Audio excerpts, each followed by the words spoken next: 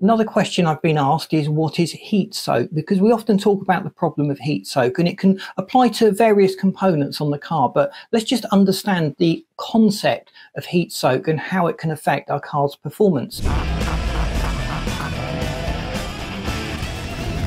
Now, heat soak essentially means components are warming up faster than they're able to dissipate the heat. We'd usually refer to this term when talking about the intercooler, which is effectively a radiator that cools the air charge down. The intercooler basically is a radiator, and it takes the induction stream going into the engine from the turbocharger, which is quite hot, and exposes this to the outside ambient air, which is cooler. As that passes through the radiator, it cools this charge that's going round the radiator and lowers the intake temperatures. Now, if that intercooler starts to warm up, it's going to become less effective at doing its job, reducing the temperature of the intake. Also, brakes, brake pads and brake discs, they generate quite a lot of heat. And if they are extremely hot, they're now at the upper end of their efficiency threshold, and they will start to degrade in performance. You might experience brake fade due to the heat buildup in those components. Also, even just within the engine components, if the engine is just getting hotter and hotter and it's not able to cool itself, you've got a runaway situation there,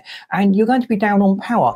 The under-bonnet temperatures are going to be warmer, and that's going to mean that you're taking in warm air from this area into the intake, which is going to carry less oxygen. So effectively, heat soak reduces the efficiency of the components concerned. It can result in a loss of power, and it can cause excessive wear, particularly within the engine. If the engine oil gets too hot outside of its ideal operating temperatures, that can cause problems with lubrication and therefore accelerate the wear and tear on the engine. I hope this video has just gone some way to explain what heat soak is, and you've got a better understanding of that now when we use this term in other videos. Please boot the like button if you found this video useful, because that sends it out to other people through the algorithm.